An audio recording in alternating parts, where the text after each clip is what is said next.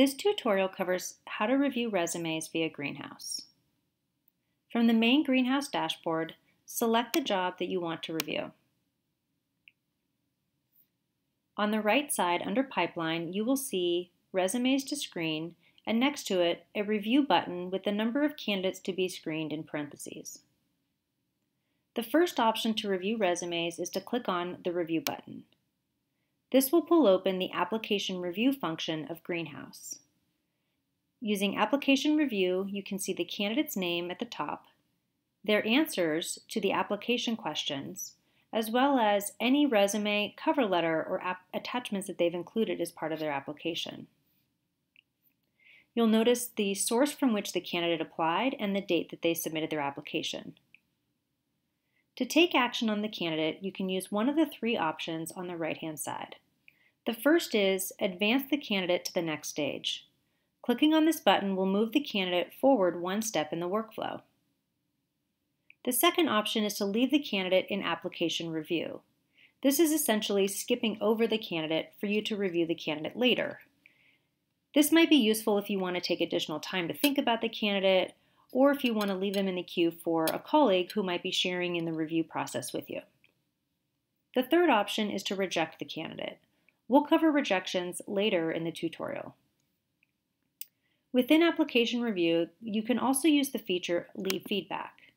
This will allow you to indicate your overall impression of the candidate based on what you've seen in their resume and application, as well as apply comments on the candidate that you might want to share about the candidate or with other members of your team.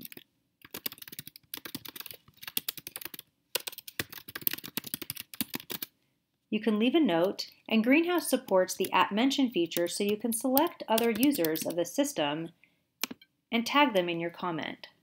Doing so will send the user an email to their personal inbox with a link to the candidate's resume as well as the comment that you've provided.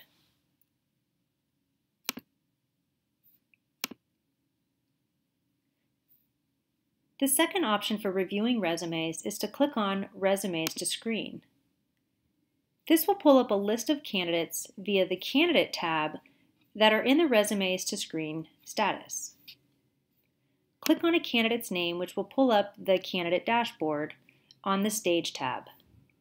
Any candidate in Resume to Screen status will have a View Application button. Clicking on this button will take you to the Details tab of this candidate so you can review the information that you would like. The first is the contact information, other details, the source from which they applied, as well as the resume and any attachments they've included as part of their application. At the very bottom, you can see the answers to the application questions to review as part of making your decision. To take action on the candidate using Resumes to Screen, you can move the candidate into another stage by clicking on Move to Another Stage button. This will pull up the list of stages available in this workflow for you to select any stage that you would like. The second option is to reject candidates, which I mentioned we'll review later in this tutorial. Similar to the Leave Feedback function of Application Review, you can make a note and @mention your colleagues, and they will receive an email with the comment that you've left as well as a link to the candidate.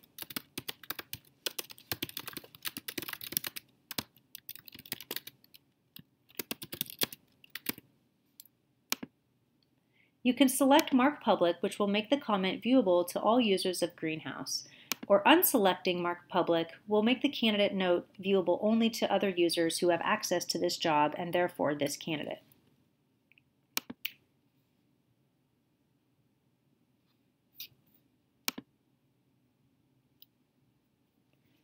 I mentioned that I was going to cover rejecting candidates, which I will do now. When viewing a candidate in their profile, you will see Reject Candidate with a red X next to it. Rejecting a candidate will pull up, clicking on Reject Candidate will pull up the Reject Candidate form, which is a required action of the tool. The first action that you will take is to select a rejection reason from the drop-down menu. Rejection reasons are sorted into two buckets: we rejected them and they rejected us. Each section will have a list of available rejection reasons that you may select that corresponds to the reason that you're rejecting the candidate.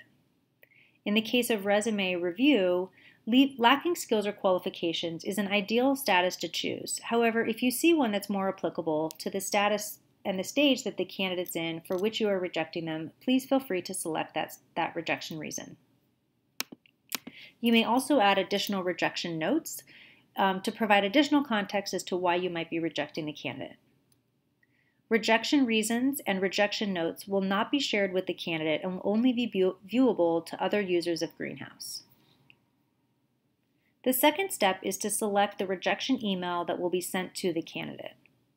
Using the drop-down under Templates, you can select the appropriate template for the status of the candidate from which you are reviewing. In this case, we're rejecting the candidate at resume screening, so I will select that template. Greenhouse will automatically pre-populate the template details with the information that will be sent to the candidate. You're welcome to edit the message if you see something that you would like to add as additional context or change in any way that feels more appropriate to the rejection that you would like to send to the candidate. The third and final step of rejecting a candidate is to select when you want the email to be sent to the candidates. From the drop-down, you have several options to select, from sending the email now, sending it tomorrow, sending it in 2 days, or picking a custom time where you can select the specific date and time that you want the email to be sent to the candidate. A Stitch Fix best practice is to select a 2-day delay on all rejection emails. This will ensure that candidates who may have recently applied to the position are not immediately getting a rejection email from us and provide a better candidate experience overall.